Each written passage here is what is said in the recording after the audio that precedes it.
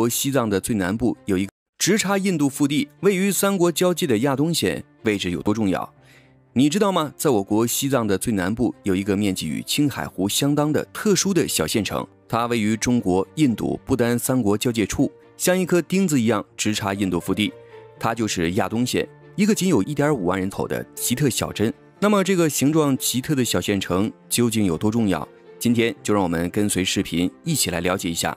三国交界处的亚东县。亚东县是位于我国西藏日喀则市东南部的一个小县城，面积约为4240平方千米，北部与冈巴县、白朗县、康马县相邻，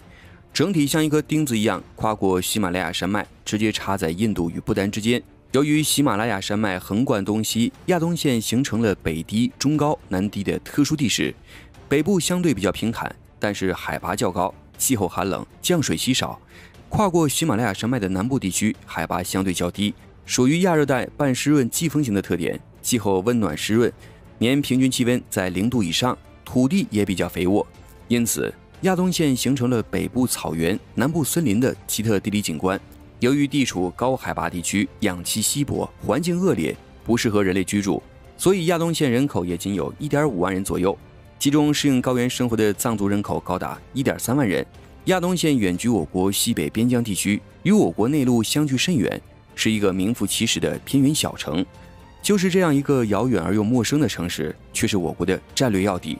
西藏南面的真正门户。亚东县东西被不丹和印度夹在中间，由于青藏高原以及喜马拉雅山的阻隔，与南部地区的交流其实十分困难，而亚东县的存在给中国、印度、不丹之间的贸易往来提供了便利。位于乃堆拉山口的亚东口岸是我国西藏地区通往南亚的4大口岸之一，更是中印贸易的重要通道。因此，要想进入西藏，除了通过青藏铁路之外，从印度界道穿过亚东县也可以成功入藏。亚东县距离日喀则市区约为309公里，但是距离印度的西里古里走廊却只要100公里左右的路程，与西金更是只有12公里的直线距离。贸易往来的便利，随之带来的也是地缘上的劣势，从亚东县便可轻易进入我国西藏地区。历史上，殖民者也多次从此地对我国进行侵扰，因此亚东县也是我国重要的边陲重镇。亚东县距离印度的7寸西里古里走廊非常近，而印度对亚东县更是称西藏的小江南。亚东在藏语里意思是旋转急流的深谷，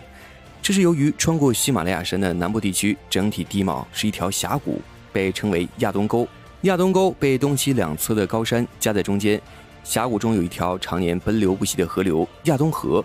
峡谷内风景秀丽，依山傍水，远处是皑皑白雪，近处湖光波光粼粼，绿草如茵，牛羊成群，如此山川美景令人喜不自胜。因此亚东县也被誉为西藏小江南，天然形成的自然环境也赋予了它多种多样的动植物资源。除此之外，亚东县还拥有磁铁矿、水晶等多种矿产资源，水资源也比较丰富，是一个不可多得的宝地。虽然